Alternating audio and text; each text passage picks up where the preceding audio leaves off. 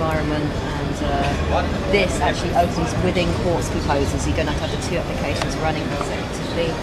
You literally you start, turn on IBVA from within QC, and you can then have everything running. So if I try and relax my mind a little bit, and then maybe do a visualization. Yeah, okay. So let's do one more minute of you kind of more engaged screen. So really try, okay, we want to get a real different before and after, so that's it, you're making the beta happen now.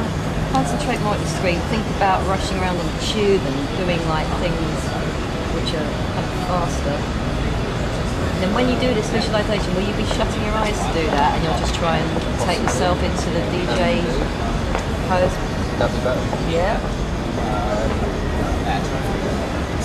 So if I try and think about doing a specific business scratch. So if you're happy, that's the baseline. So keep going for it. So do it as strong as you can.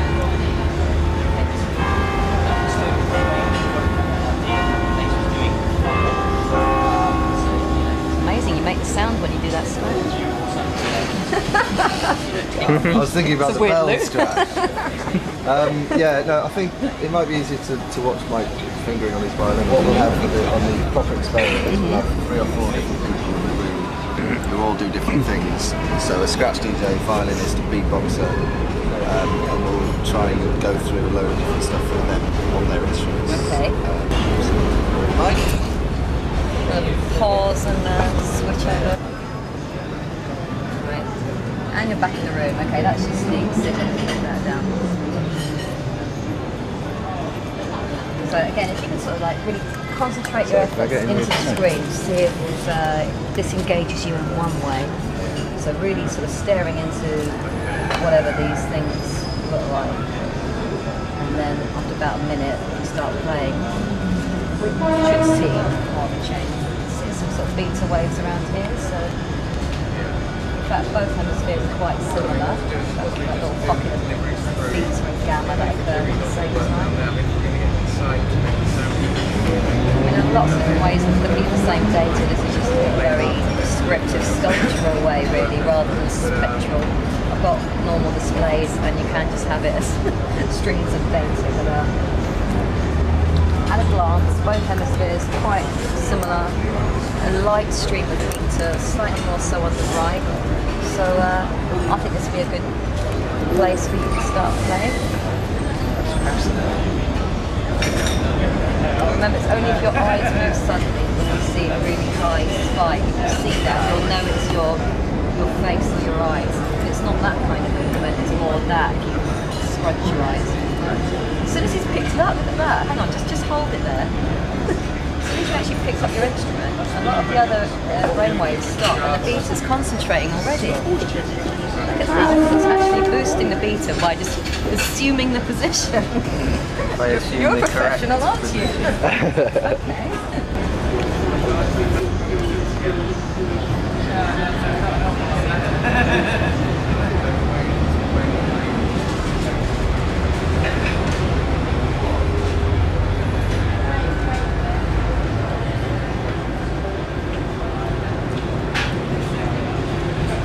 A lot of varied dynamic brainwave peaks on the right now, whereas the left has become purely clustered between sort of 20 and 30 hertz in beta.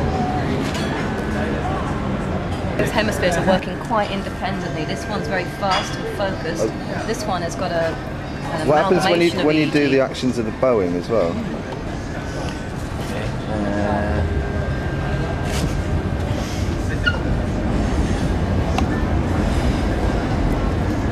Take a picture as well, because I must say I've never had a street cafe demonstration. Never mind Violinist. Just act normal, everyone.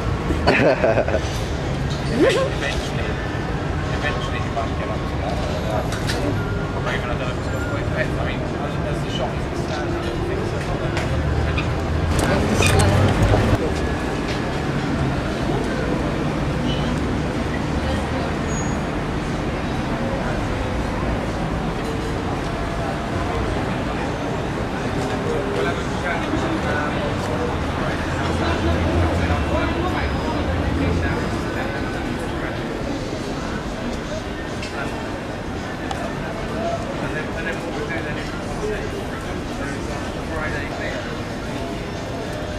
really flattened out. Yeah, now it's not at all so dominant on the left, although there's more beta on the right. Just from this distance, that's what I can clearly see as a signature more. The right's becoming more entrained, right hemisphere more spatial, more supposed to be more creative anyway.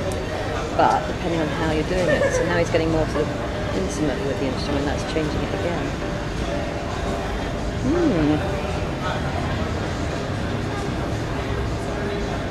Tune me up. Are you out of tune there, Don't mate? make him laugh, he'll get the eyes try in. and do something different. Something you haven't learned before? Oh, it looks something different. Really boosting the signal on the left now.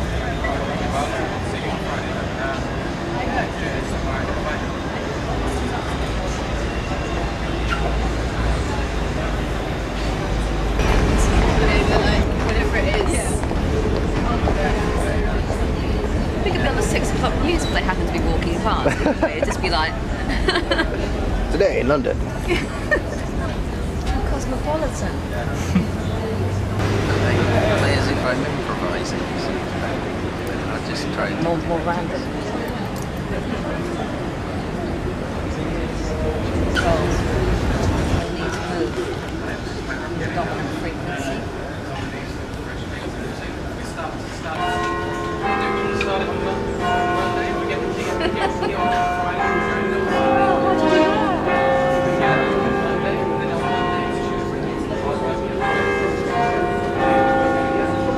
Now there's kind of peaks almost in every frequency. Very mixed now. And then Wednesday you can running and then you can start the only thing is Monday. That, I mean, that really leads into a good, interesting starting point for some more projects.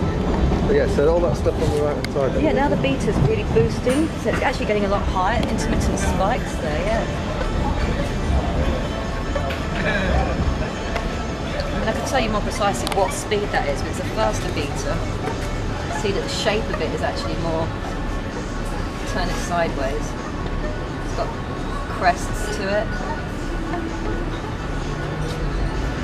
It's about 10 microvolts high, so that's quite strong electrically for a brainwave. Isn't that lovely little spit down there? So really high there.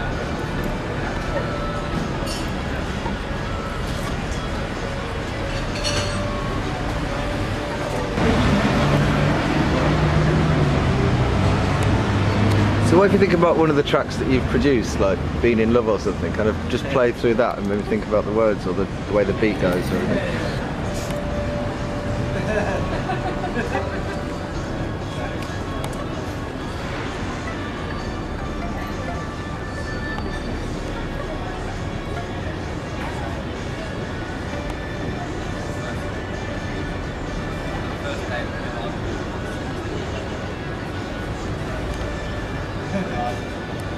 So the direction starting to change that.